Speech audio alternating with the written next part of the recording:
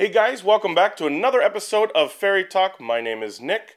I had a busy past week or two, I'll tell you that much. So I'm going to get right into the nitty-gritty. I don't have a whole lot for you today, but what I do have I think is kind of interesting.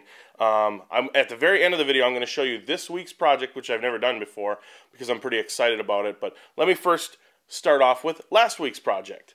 The Tooth Fairy box, a little box that you can put your son or daughter's lost tooth in so they can leave it under their pillow for the Tooth Fairy. This was a rather impromptu project.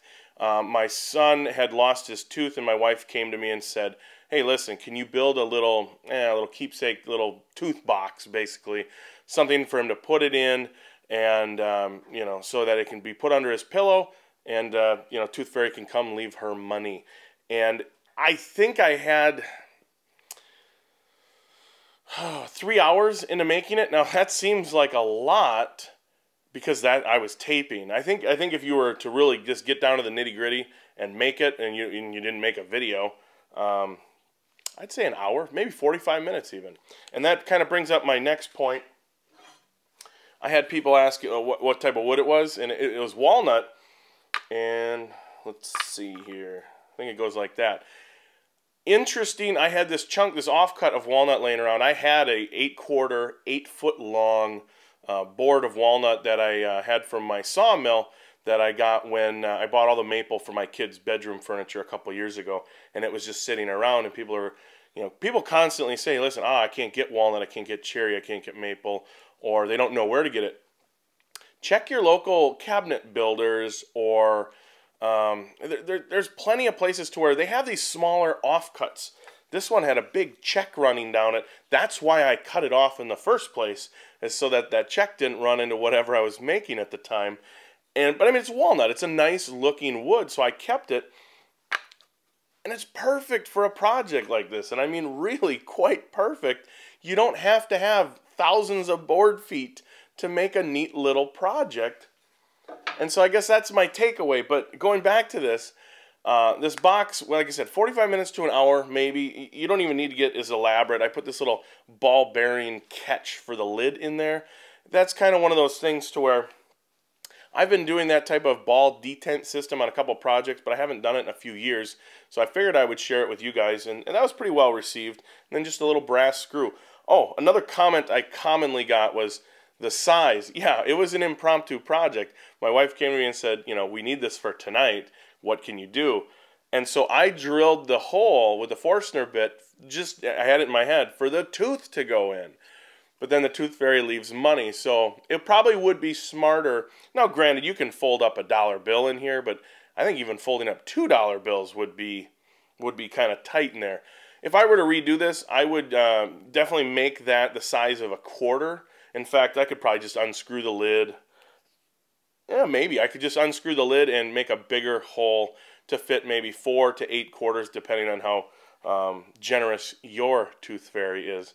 But yeah, that was it. That was a good point. That's and I left it unfinished, not because of lack of time, but because I thought it had a different feel to the project. Because what we had ended up doing was writing out a little letter from the Tooth Fairy, and we put that letter in this box together, and we put it in our mailbox, and we told our son that, you must have had a package. For whatever reason, kids at a young age, they like getting mail, and as you get to be an adult, you realize it's just bills and junk mail. So, but he thought that was super neat, so he still thinks that it was from the Tooth Fairy, which is kind of cool. He was super excited about it.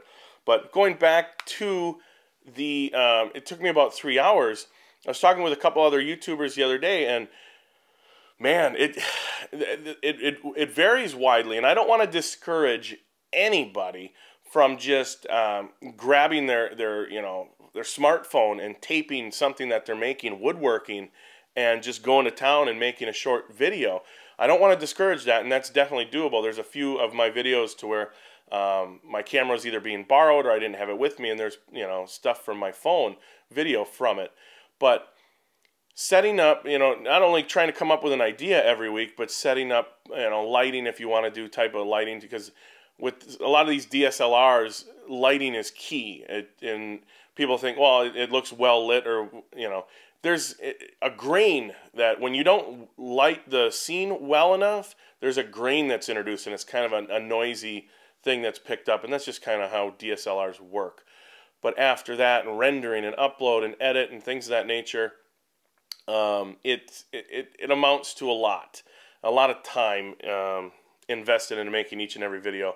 Like I said, I think I had a total of 3 hours, like total. So this was a really fun project for me to make, and I debated even taping it.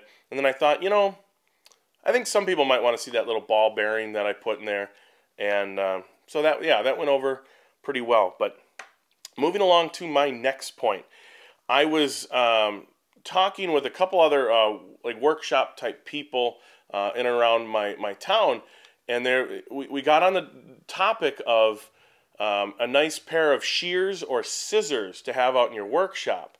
And they were talking about whether they're cutting leather or plastic or, you know, what have you.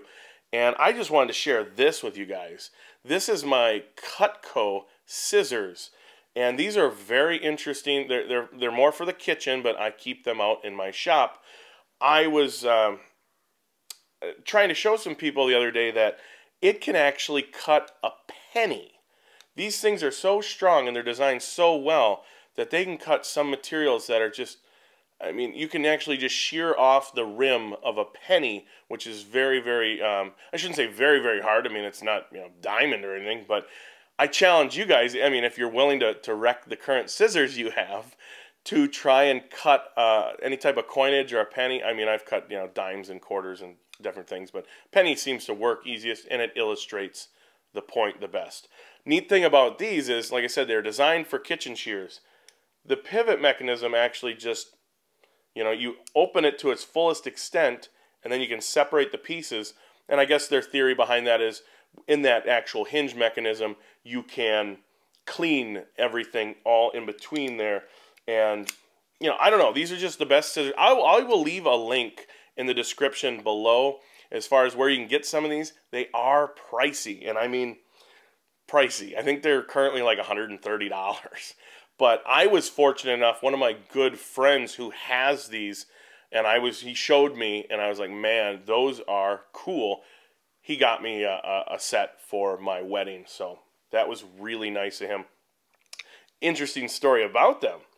I was doing some landscaping 3-4 years ago at my house, and you know, you lay down this black landscaping fabric, and I was out there with my scissors cutting the landscaping fabric, and I kind of got lost, or you know, whatever I was doing. Unbeknownst to me, I left the scissors under the landscaping fabric, finished up all the landscaping, and for a year to a year and a half, I'm like, where are these scissors? I looked everywhere. And luckily, one of our plants in front of our house had died, and my wife had bought a new plant, and she said, can you dig up the old roots of the, you know, plant and put the new ones in? And we found the scissors. It was underneath. So for a winter with, you know, 4 feet of snow, I mean, I don't know how much snow we had that year, but rain and the cold, and they didn't rust. They didn't, you know, I don't know. I just thought they were really, really neat scissors. So, and that brings up another point too, you know, manual dexterity, or just dexterity in general. I was often reminded that when trying to teach people, volunteers or whomever, with theater groups or you know, people that came over to my shop saying, hey, I want to build my wife this project, can you help me? And I'm sure there's tests out there for dexterity, manual dexterity, things of that nature. But I always had to remind myself when teaching people that, you know, you might look at somebody and they grab a drill and they try to screw in a screw, and it's not working out for them. And it would sometimes frustrate me because, you know, you immediately jump to lack of knowledge or lack of experience, but maybe they don't have a whole lot of dexterity. I just, from a very young age, always knew that, like, I was just, you know, always kind of, I don't know, messing with stuff with my fingers. And if you guys know any manual dexterity or dexterity tests, I'm sure I could Google it, but I'm sure you guys have some pretty decent answers too. I wonder if there's any type of hold fast rule to, if you can put square block into square hole, and I don't know. I have no idea. So the last thing I wanted to show you, and I am super, super excited about this. In fact, I totally wasn't ready. Well, hold on one second.